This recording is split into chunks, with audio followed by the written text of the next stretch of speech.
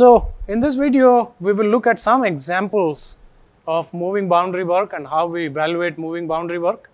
Before we do that, we would like to notice that what we wrote as delta WB as equal to P times dV, right? And this we write as delta WB and not as dWB. Why? Because I could take any number of paths to go from 1 to 2, right? And if I took this path instead of this, then the area under the curve would be different, right? So then I would have a different work interaction, moving boundary work interaction, than if I had gone from 1 to 2 this way, right? So it's a path dependent process, and that's why we write delta WB and not dWB. It's a path, it's an inexact differential, and WB of course is a path integral from P dV.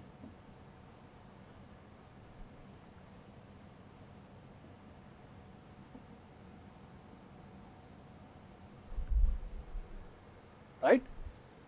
Let's look at some typical examples.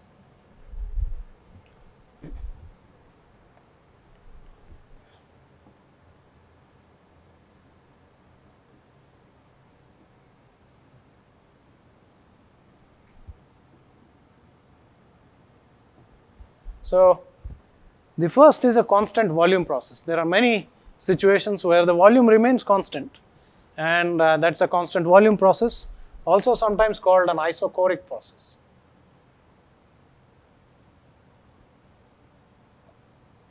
And obviously it's a trivial case because WB is equal to P times dV, and dV is 0, and so therefore the moving boundary work is 0, right?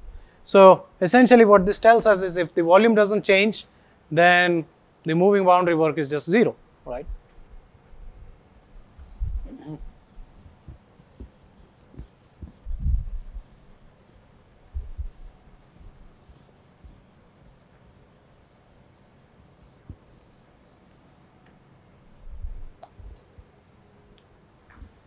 We also sometimes have a constant pressure process, right?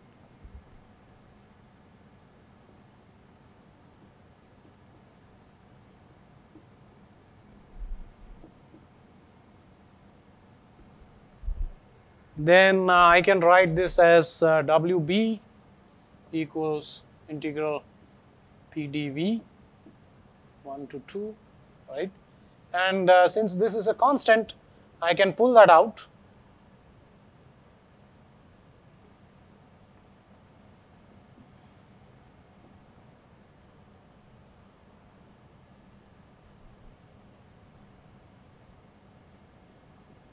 So that's just P naught times delta V, right? So that's just P naught times V2 minus V1.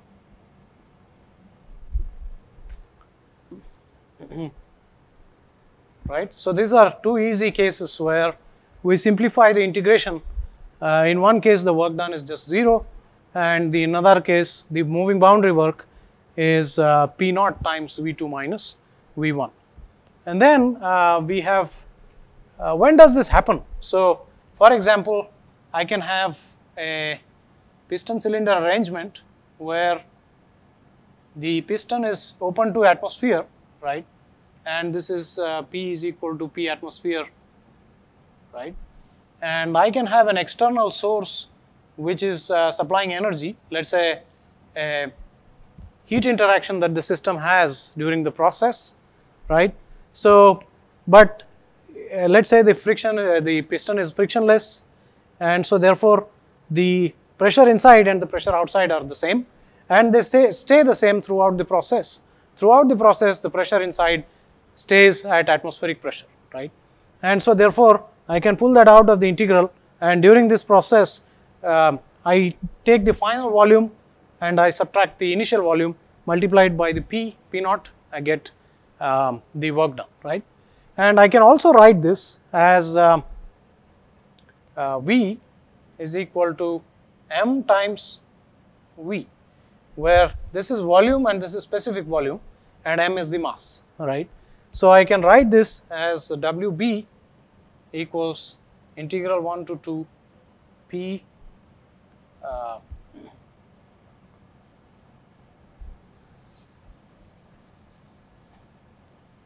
m times 1 to 2 integral p dv. Sorry.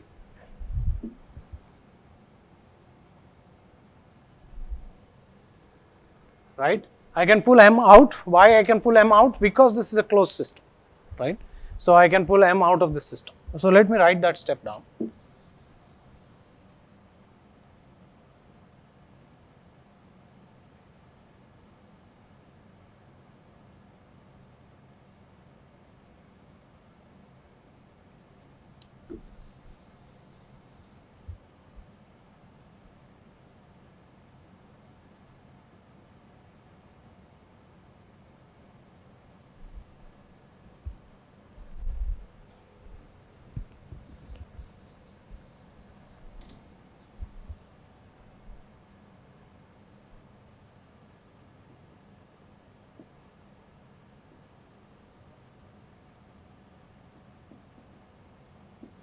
Why is it a constant? Because it's a closed system, so I cannot have any mass exchange. Mass cannot enter or leave the system, and so I can pull that out. Wb equals m times integral p dv. And this is true, by the way, whether or not pressure is constant, right? For all closed systems, I can pull mass out, and I can instead write in terms of specific volume rather than write in terms of total volume. Why is this useful? Because oftentimes I know the specific volume because I refer to property tables, right? And property tables give me specific volume. They do not obviously give me the volume because all property tables typically have only intensive properties and not extensive properties, right? So sometimes I do have an advantage by working in intensive variables in specific volume rather than actual volume, right? So then I can write this as m times p naught times V2 minus V1 for a constant pressure process, right? So remember that this is valid whether or not I have a gas, whether or not I have a liquid. So it doesn't matter, it has no assumptions about what this substance is. The only assumption is that the total pressure remains constant. So I could have a vapor that does not behave like an ideal gas. I could have a liquid vapor mixture that also does not behave like an ideal gas, or I could have a gas that does behave like an ideal gas. In all of these cases, as long as I have a pressure constant, I can write this, right? And so it is not restricted to something that is an ideal gas. What we are going to do next is restricted to something that is an ideal gas. So let's say isothermal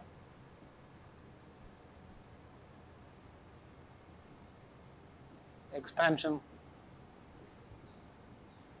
of an ideal gas.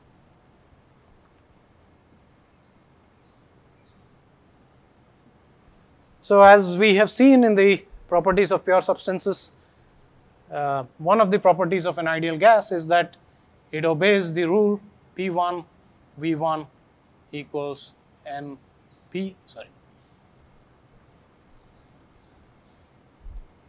times V equals N times R times T, where this is the number of moles, this is the universal gas constant, and this is the temperature in Kelvin, right? And so if I have an isothermal, what that means is the temperature does not change, right? And so therefore I can write T is equal to some T naught which remains constant. And so I can write this P times V, this is the number of moles. In a closed system, the number of moles does not change, and then the universal gas constant of course does not change, and in an isothermal process, the T does not change either. So none of the right hand side terms are changing, and so therefore I can write P times V is a constant, and let me call that constant C, right? And so I can write P as C by V, right? I can also write V as as m times v, and this is a constant, so I can write this p as some other constant C1 divided by the specific volume small v, right.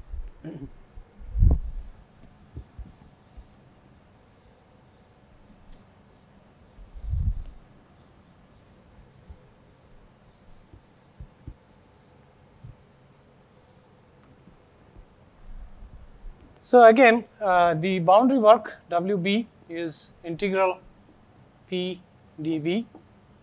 So I can write that as I can substitute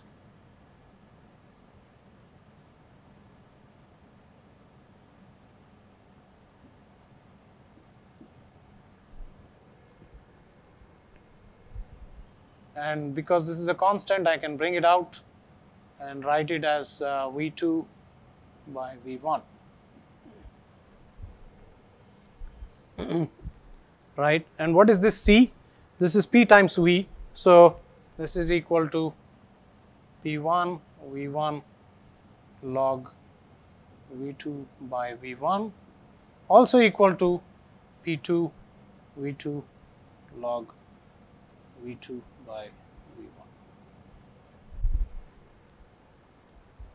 Right, so this is, but this is specific only to ideal gases, right, because we assume ideal gas, we assume that this holds, right. So if I have, for example, water vapor at 1 atmosphere pressure and about, let's say, 105 degrees, then this is not valid, I cannot use this. Why? Because water vapor in those conditions does not behave like an ideal gas. So first I've got to make sure that it does behave like an ideal gas and that this is valid. If this is valid, then I can write the moving boundary work as this expression here, right.